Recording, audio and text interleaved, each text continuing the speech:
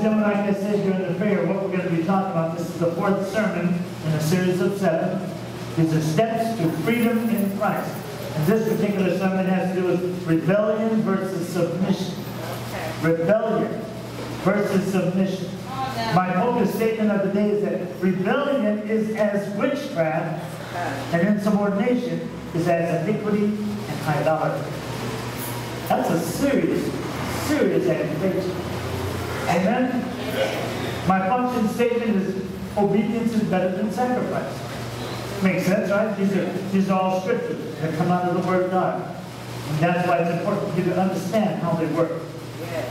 Now, why is rebellion like witchcraft and insubordination like iniquity and idolatry? That's one of the first things that we ask, isn't it? I mean, insubordination, rebellion like witchcraft. See, when we think about witchcraft, we think about some old hag out there with something with a magic wand throwing a potion on you or something, right? So that isn't what it is.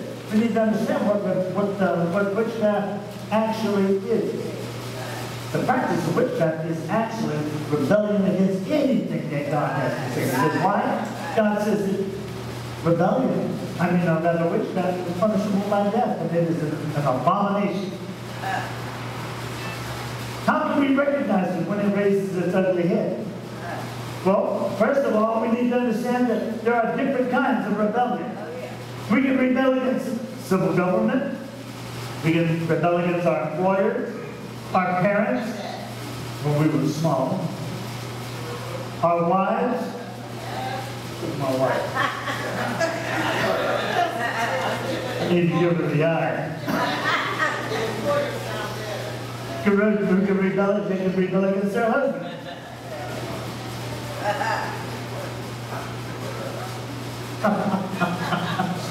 Some of my brothers and sisters are here going like this. They know what's up. We can rebel against church leaders. And sometimes we even rebel against God himself. Amen? Did you know that we have 2 biblical responsibilities regarding authority figures? First one is to pray for them, and the other one is to submit to them. That's according to Scripture. The only time that God permits us to disobey our earthly leaders is when they require us to do something that is morally wrong, or when they attempt to rule outside the realm of their authority. So that's one of the reasons why, ladies and gentlemen, when we all live in this nation, don't we? We live in this state.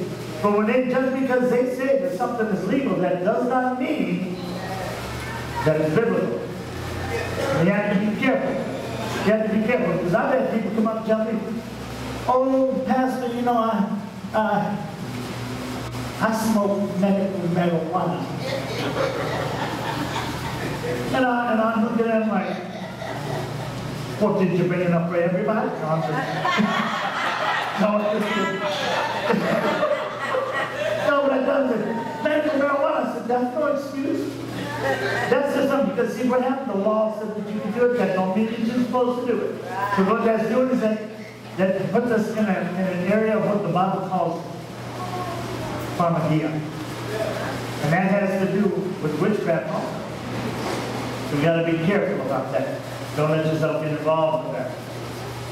So when this rebellion begins to infiltrate the church, what does it look like? Well, let me hit you guys with something.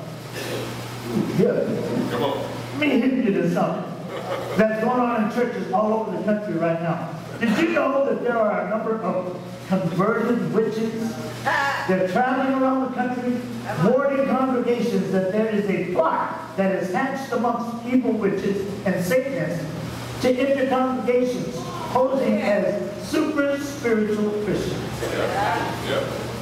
They're doing this in a lot of churches, but are mainly posing this and targeting charismatic churches. Now, do you know what a charismatic church is? Some of you may not know what that is. I used to go to one a long time ago. Charismatic churches, they're like, we believe in the movement of the Holy Spirit. No problem. We know that the Holy Spirit does many miracles, all kinds of. We know that that the Holy Spirit is involved in speaking in tongues and so forth. But these witches, they come in and they get themselves involved and they pose as spiritually supernatural Christians, because what they're doing is introducing a lot of spells, and chanting, and all kinds of stuff like that in the church. And you got to be careful with what it is that they're actually asking you to do. They're doing this in a lot of churches because they're mainly targeting them. They're targeting these, especially these charismatic churches. But that's not the only thing. They happen right here. We had one come in here Thursday night. People don't even understand. You don't realize it. They come in here and they try to get you to go along with what it is that they're doing. Now, why are they targeting charismatic churches? Because they're famous for their belief in the movement of the Holy Spirit. They believe extensively in the working of miracles. And that's where these witches and Satanists can cloak themselves in the disguise of super spiritual Christians. We had one that came in Thursday night. I'm teaching the Bible study. She looked at me and she started trying to, what do they call it? Fortune stuff. Over me. Yeah, fortune, telling me about my sisters and this and that. And I said, hold up. I said, first of all, you don't even know my sisters. And I told her, I said, everything that you're saying is not even correct. I said, you need to understand, this is a Christian church. And we only teach Bible here, amen? And that was all there was to that. So we need to understand, you got to be aware. These things are out there, and they're coming for you. So the question is why would they want to infiltrate the church in this way anyway? Well, what is the enemy's main function? He comes to deceive, right? He comes to deceive. He comes to shipwreck pastors and lead naive people into occult practices. Did you know that there are many churches today that practice chanting? They don't even know what they're chanting about. They do it under the leadership of a pastor or a teacher that claims that it's another way to achieve the peace that surpasses all understanding. Let me tell you something. I remember there was a lady back when I was in high school. Never will forget her. She was the homecoming queen. I used to go over to her house and have coffee and we said, oh, this is before I even knew who Christ was. She tried to introduce me to her religion. And I said, well, what's that all about? She says, all you got to do is just start chanting this particular thing, and God will give you what you want. And I said, well, what is the thing I got to chant? I'm going to try to remember it. It was something like, Rama Lama, Ding Dong. She came up with some kind of thing. I'm supposed to, the Shanda, the land, right? And I was supposed to keep on saying this, and so that God, whatever this thing was going to come and give me. But you know something? Even though I didn't know Jesus, God gave me some discernment that something demonic is going on here. Amen? Just something told me not to even get myself mixed up in there. So we need to understand there is no other way that we are to achieve the peace that surpasses all understanding, except by the way that the Word of God says so. So can you see how the enemy mixes truth with deception? Now, Philippians 4:6-7 says, be anxious for nothing, but in everything by prayer and supplication with thanksgiving, let your requests be made known to God. And the peace of God, which surpasses all comprehension, will guard your heart and minds in Christ Jesus. That's the way that we go for peace. That's the way that we go for the peace that surpasses all understanding. Amen?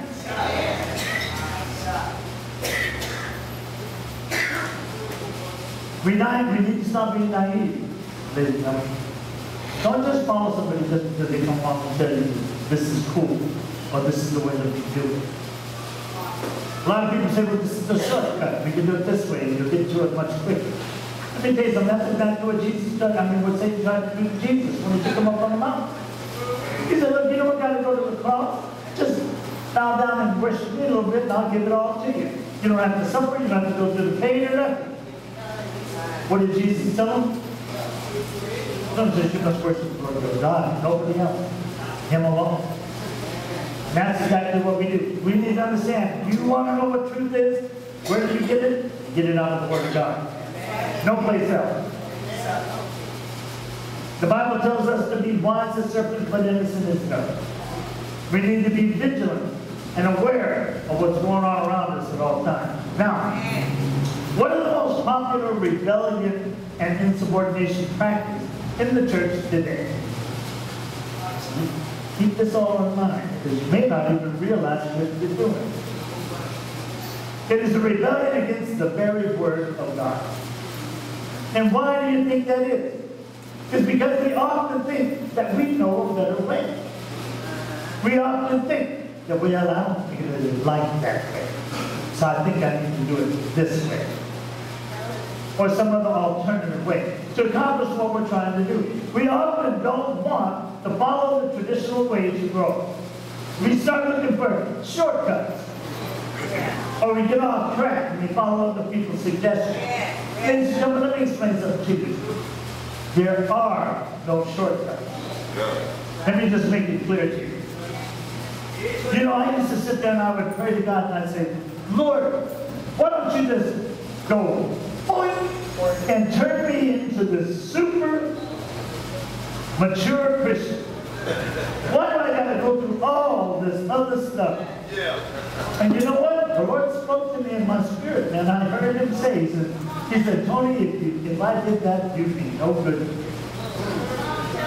And I'm like, what do you mean I'd be no good to you? And all of a sudden I got these pictures in my head that if he was to go point and turn me into this super spiritual Christian, I'd be walking around here with y'all just like this. So you having problems, huh? Well, why are you having problems, girl? Look at me. See what I got going on. You can have it too.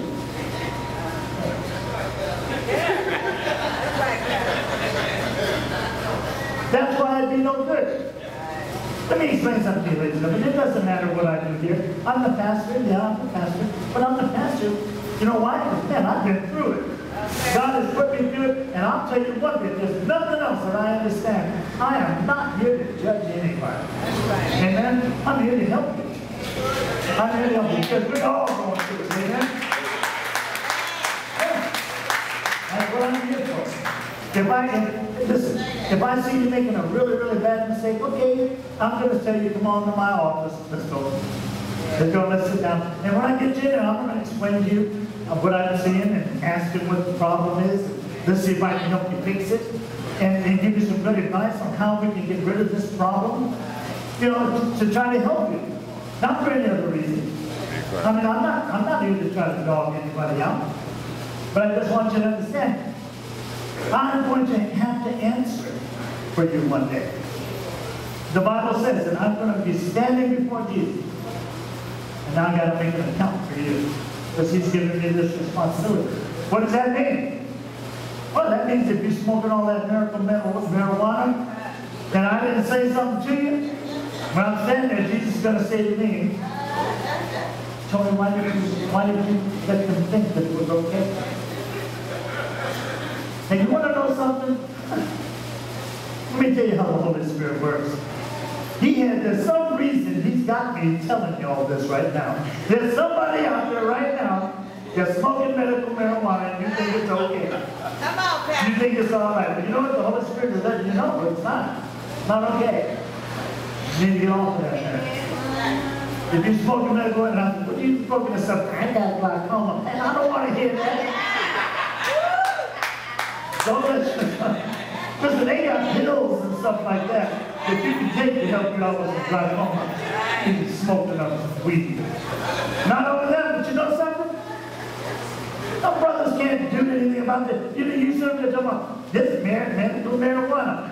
Just because I sprinkled some heroin and some crystal meth in there, you know, some cocaine, talking about a primo. That's what they do, don't they? That's exactly what they do. You get up there smoking that mess, getting all weighed out. That's what happens to it. Listen, y'all got a pastor here that's been around the block, okay? I know the deal. I know the deal. that's what I'm trying to let you know. You don't have to do that. That's the go. That's nothing but a dead end. Amen? Now, turn your Bibles to 1 Samuel. We're going to read chapter 15, verse 20 through 23. What we're going to do is, let me set the stage for you a little bit so that you understand before I have you stand. What's happening here is that King Saul, he was the first king of Israel. He was given instructions by God on how to go and to eliminate the Amalekites. Now, when he went to them, when he told them what to do, he told them, he says, I want you to kill every man, every woman, every child. I want you to kill the dog, the cat. I want you to kill everything. Nothing was supposed to come back. He was supposed to annihilate everything. Why is this important? Because we're going to find out about rebellion and what it is. Where God said, then Saul said to Samuel, King Saul, he said, I did obey the voice of the Lord, and went on the mission on which the Lord sent me, and have brought back Agag, the king of the Amalekites, and have utterly destroyed the Amalekites. But the people took some of the spoil, the sheep, the oxen, and the choicest of the things devoted to destruction, to sacrifice to the Lord your God at Gilgal. Samuel said, has the Lord as much delight in burnt offerings and sacrifices as in obeying the voice of the Lord? Behold, to obey is better than sacrifice, and to heed than the fat of rams. For rebellion is as the sin of divination, and insubordination is as iniquity and idolatry. Because you have rejected the word of the Lord, he has also rejected you from being king. Let's be serious. What it is? You see how simple we can get caught up in rebellion and insubordination? You can even do it. See what he did, what he saw, he was listening to his own mind. He was listening to his own thoughts. His own thoughts were telling him, well, we don't have to kill everything. We can just go ahead and take some stuff back and we'll sacrifice it to the Lord. He disobeyed what God had told him to do. Why? Because he listened to the lying spirit that was in him. And we can fall victim to that ourselves. We need to be careful. We can sit there and we can come up with all kinds of excuses to justify what we're doing. Don't we? I need to come up. I ain't got no money. I need to come up. And I better, I can go ahead and sell some of these. You know what I'm saying? And next thing you know, you don't quit selling them and you're smoking them all yourself. That's the way it works. That's right, you gotta watch out. Don't let that stuff lie to you. That stuff will lie to you. Yes, sir. Okay, you used to talk to me every day. Stuff used to talk to me, man. It got really bad because I started answering it. That was messed up. So we can see how serious the sin of rebellion and insubordination really is, can't we? It is serious enough for God to remove you from your position in life. And it happens a lot, even right here in the church, when one of his children purposely rebels against his word. Ladies and gentlemen, I've watched through the years, I've been here for 20 years, and I have watched certain individuals in the church that had responsible positions. They were removed from their position because they were not following the word of God. They were not following what God told them to do. They were doing things that were wrong. Amen? Now, regarding this sin of witchcraft, getting back to the original question, why do we consider rebellion as witchcraft? Matthew 21, 33 through 45, Jesus gives the parable of a certain landowner who planted a vineyard. And he put a wall around it and dug a wine press in it. And he then built a tower and rented it out to vine growers and then went on a journey. Now, just real quick, let me just take you through this real quick. It says, listen to another parable. There was a landowner who planted a vineyard and put a wall around it and dug a wine press in it, and built a tower and rented it out to vine growers and went on the journey. Now when the harvest time approached, He sent his slaves to the vine growers to receive his produce. The vine growers took the slaves, they beat one, killed another, and stoned the third.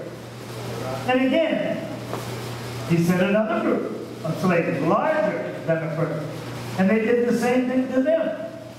But afterward, he sent his son to them, saying, well, they will respect my son. But when the vine growers saw the son, they said among themselves, this is the heir. Come, let us kill and seize his inheritance. They took him and they threw him out of the vineyard and killed him. Therefore, when the owner of the vineyard comes, what will he do to those vine growers? They said to him, well, he will bring those wretches to a wretched inn, and will rent out the vineyard to other vine growers, who will pay him the proceeds at the proper season. Jesus said to them, did you never read in the scripture, the stone which the builders rejected, this became the chief cornerstone?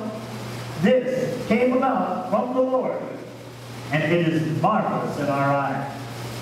Therefore I say to you, the kingdom of God will be taken away from you and given to the people producing fruit of it. And he who falls on this stone will be broken to pieces, but on whoever it falls, it will scatter him like dust. When the chief priests and the Pharisees heard his parables, they understood that he was speaking about them. Now, we need to understand what did happen here. There's a couple of things that we're going to go over. First of all, the harvest time has come.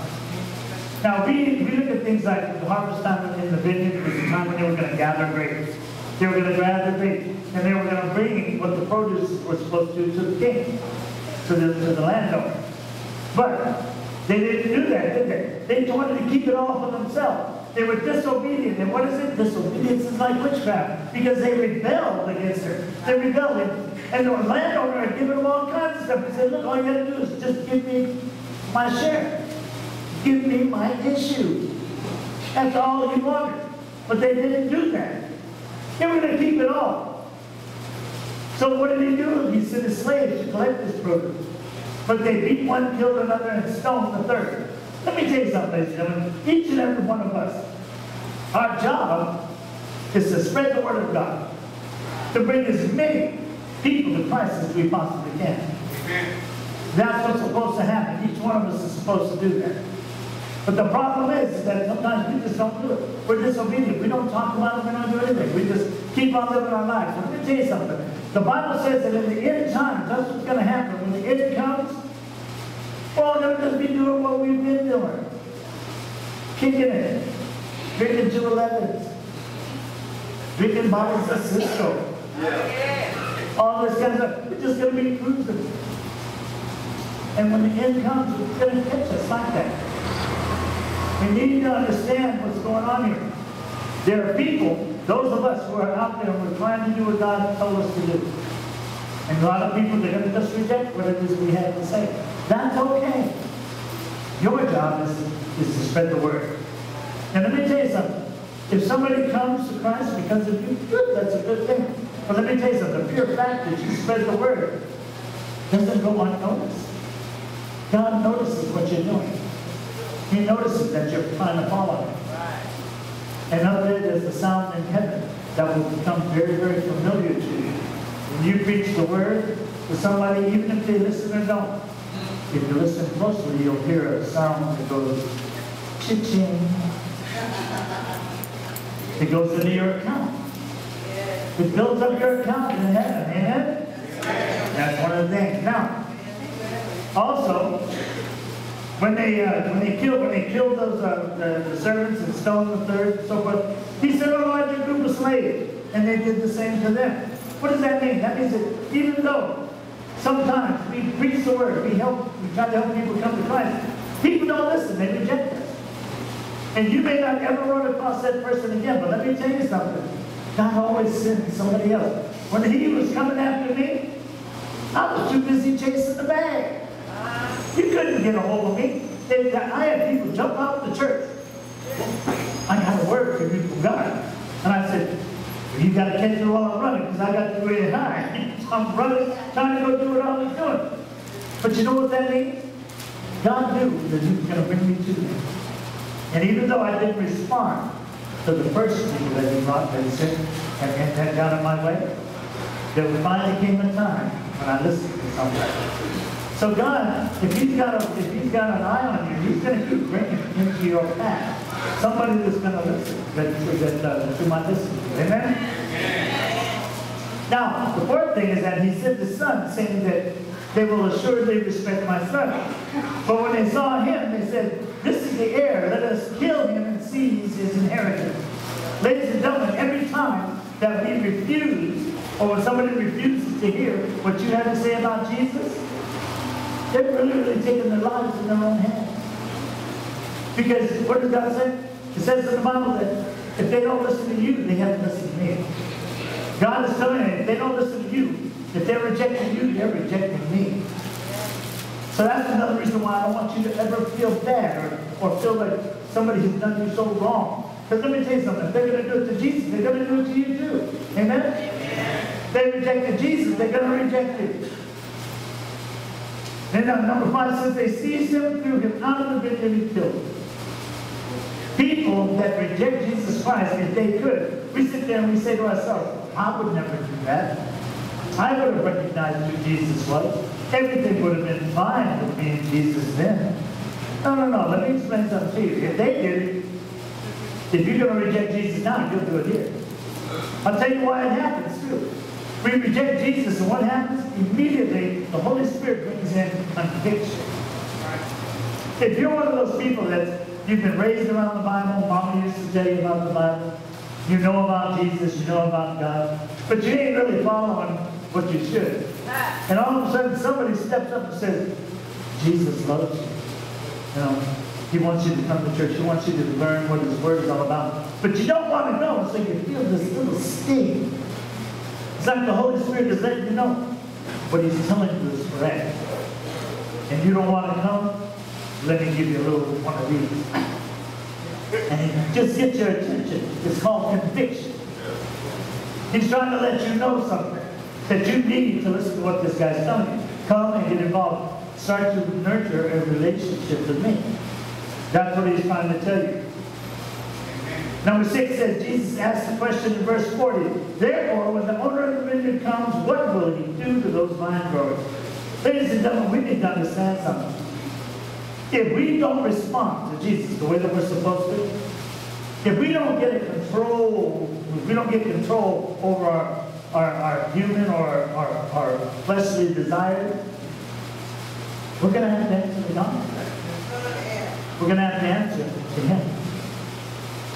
And like I said earlier, you may you may believe that everything is cool with you. But every time somebody starts talking about going to heaven, you're wondering to yourself, am I going to go? Because something's going on. Something's going on.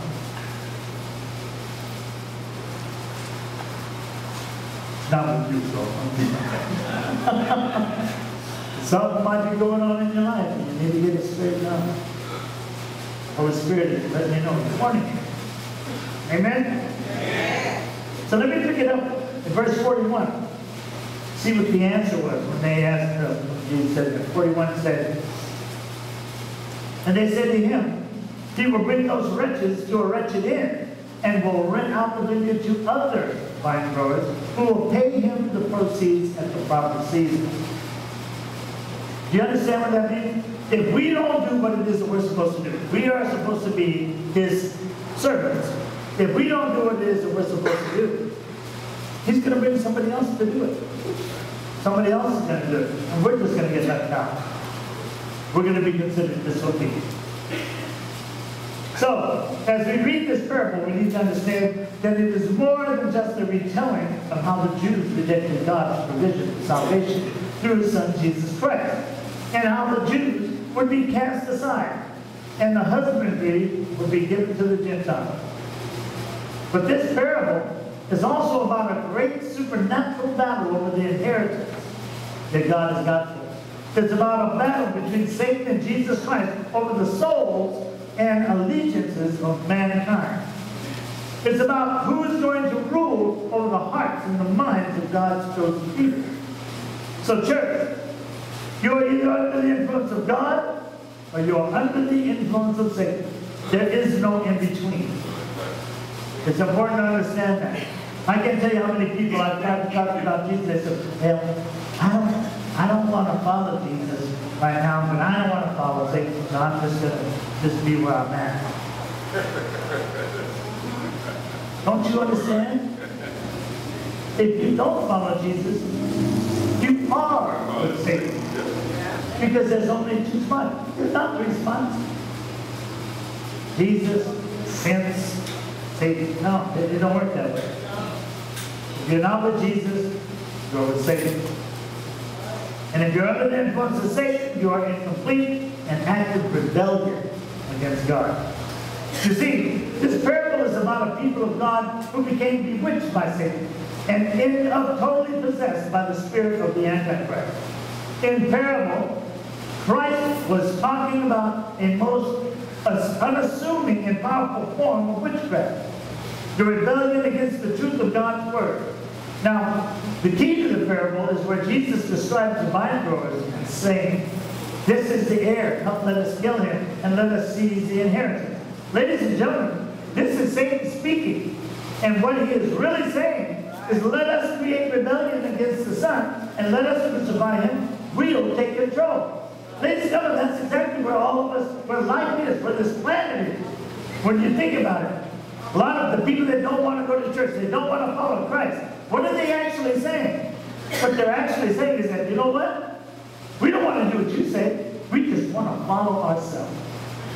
That's the reason why this nation is so guilty of kicking God out of the school. It's so guilty kicking God out of the public square. It's so guilty kicking God out of the justice system and out of our courts. They don't even want the 10 Commandments on the wall. Kicking God out. And why is that? Because they want to do it themselves. They want to make their own rules. They want to make their own regulations. They want to follow their own way. We need to understand. They want to take control. They want to take it away from God. Now, although it's true that Jesus was speaking to the Pharisees, he's also speaking to the church today. How is that?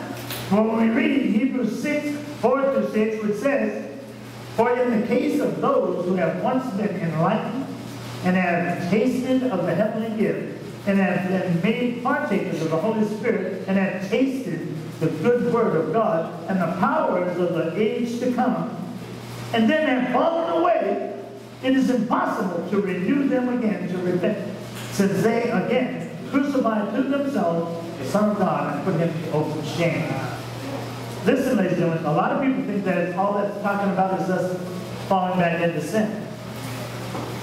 But a lot of us that have studied the Word of God, when we look at the Word of God in whole, what we understand is that there are people that have finally put their faith in Christ. And now what it is they believe in grace and mercy. But there are people that are out there that think that you have to be the best person that you have to be. That you are living your life. You need to be good in order to get to heaven. Ladies and gentlemen, that doesn't get you into heaven. There's a lot of good people out there that don't do any bad things, that don't believe in Jesus Christ at all. And let me tell you something. They are not going to heaven because they seem to be good people. That doesn't do it. So when we taste it, what it is that God has given, when we taste the goodness of God, when we taste His mercy and His grace, and the pure fact that what gets us into heaven is Christ in us, because His righteousness is given to us, that's what we understand. And if we stop believing in that, and we go back to thinking that we got to do this because we got to be good. That's the only way we're going to get in. And they start putting that on everybody else. Listen, I want you guys to understand something. Very important. When Pastor encourages you to be as good as you possibly can, it's not so that you go to heaven. It's so that you get a great reward when you get there. Do you understand that? Only one thing gets you into heaven. Christ in you. You must be born again. That's the key that unlocks the pearly gates, if you will. But you need to live your life correctly now, so that when you get there, you have rewards. you got a good life. You got something to say. Listen, did you do it right in this world? I didn't either. If we did it right in this world, you'd be a doctor, I'd be an attorney. Be that house down Manhattan Beach, doing what it is we're doing. We would be living a great life. We'd have if we would have done it right in this world. But we didn't. But we got a second chance, don't we? Got a second chance. So they were openly in rebellion to God's word. And as a result, they crucified the Son of God all over again, putting him to open shame. That's when we have tasted what it is that we're supposed to receive, the gift of the Holy Spirit, but yet we believe that we have to work our way in. So, who is that that's crucifying Christ over and over again? Who is it?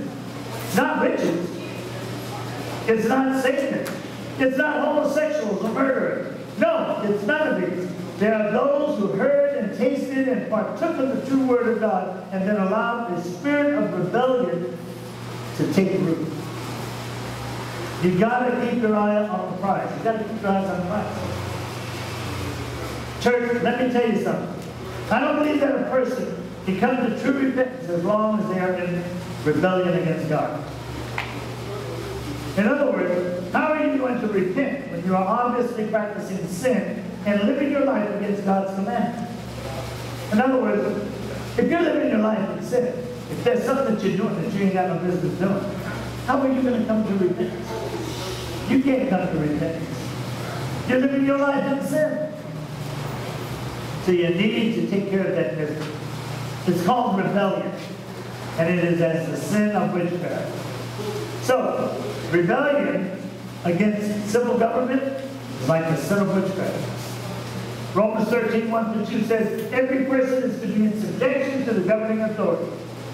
For there is no authority except from God, and those which exist are established by God.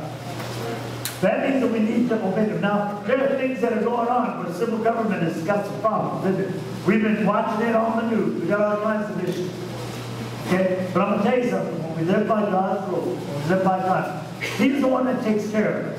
He's the one that watches over us. If they're trying to make you or force you to do something that is immoral, or whatever is trying to make you obey a law that is openly against the Word of God, then you have the right to stand up and say, no, we're not going to go there.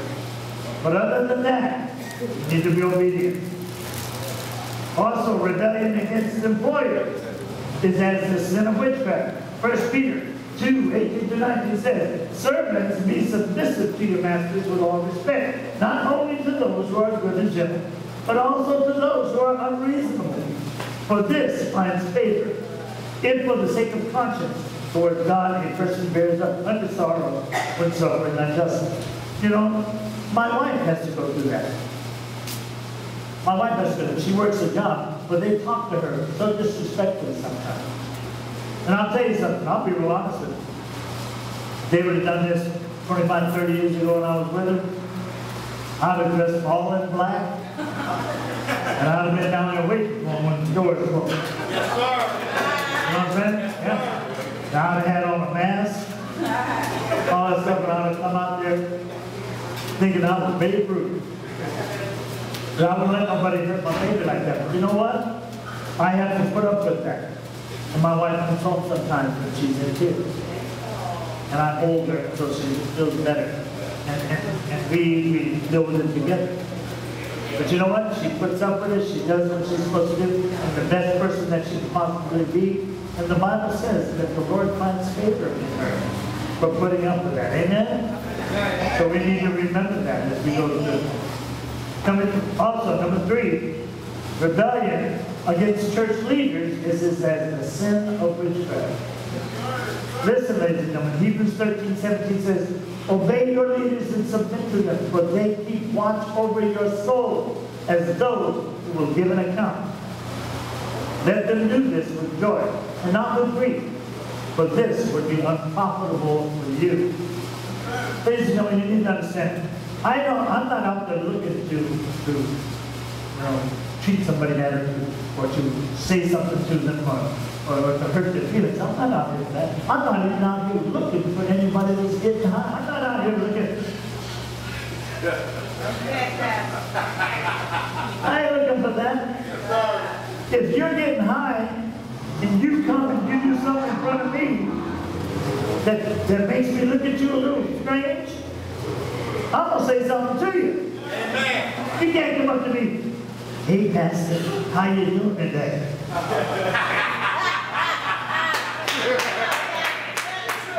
You think I don't know what's up? I told you I done wrote the book.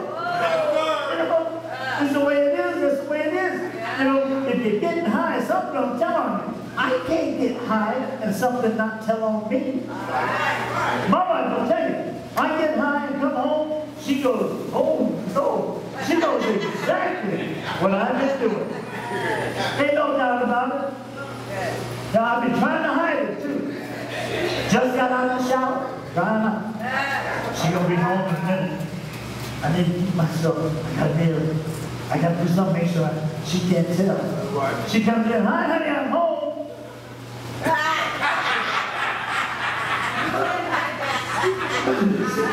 She looks at me with that, she says, look at you with that stupid look on your face. That's the way it is. It's just the way it is. Y'all know what I'm talking about. Some of you looking at me like, man, I don't even know what he's talking about. You know what I'm talking about. We all get that look on our face some way, somehow, don't we? We need to keep in mind, those of us who have been put in this position, listen, you need to understand, I didn't get voted into this. I was appointed. Amen. And when I was appointed by a general superintendent who Jesus told him what to do. Because he knew that I would love him, that I would care for him, and I would be here for him. He knew that. And he wanted somebody to be here. I was going to pastor this church that loved you and would be here for you. Try to help you through all the stuff that you know. So, it says here to do it in such a way to let them do this with joy and not with grief. But I'll tell you something. We've got some brothers and sisters that sometimes come through the church. We love to bring a brother grief. You know what I mean? Love to bring a brother grief. But I'm going to tell you something with all honesty. Jesus, this is his church. And when people don't, when they want to give you a lot of grief, and you don't want to obey, you don't want to do it with the Holy Spirit has moved them on their way. They're not even here. Some of them are not even alive anymore. Amen. There are things that they did, or whatever the case may be. I believe the Lord took them on out, took them home. So we need to understand. Watch out for that, okay? And just understand that those of us who have been placed in leadership, we're here to help you. We're not here to hurt you. Amen? Also, the last one I want to talk about, rebellion against God is as the sin of witchcraft. Daniel 9:5-9 says that we have sinned. This is Daniel praying. It says, we have sinned, committed iniquity, acted wickedly, and rebelled, even turning aside from your commandments and ordinances. And then verse 9 says, to the Lord our God belong compassion and forgiveness, for we have rebelled against him. Ladies and gentlemen, when we violate God's commandments, when we don't listen to what he tells us to do, we are in rebellion. And rebellion is as witchcraft.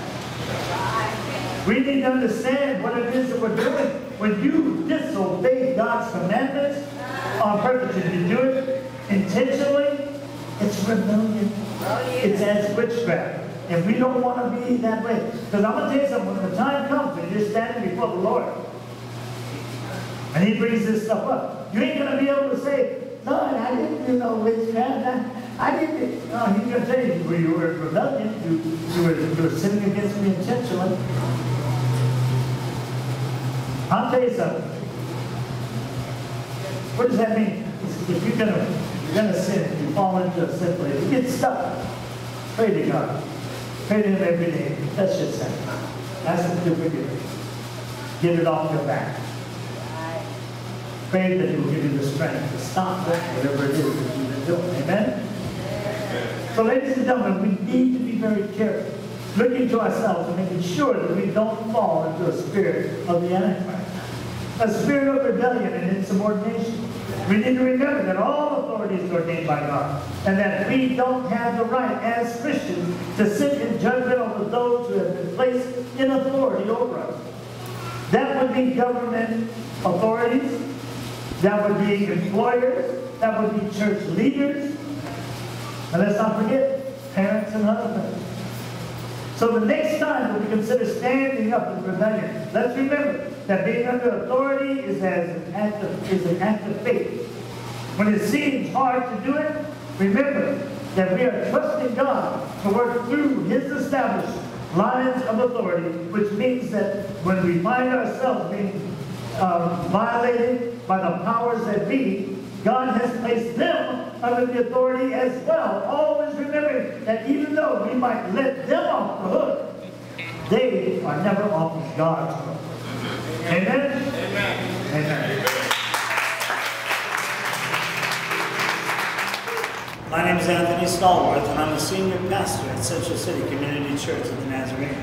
We're located at 419 East 6th Street, downtown Los Angeles, on the corner of 6th and San Pedro. We are a church that serves the Skid Row community, so I'm sure that you can imagine that it's difficult for us to support our ministry with the tithes and the offerings.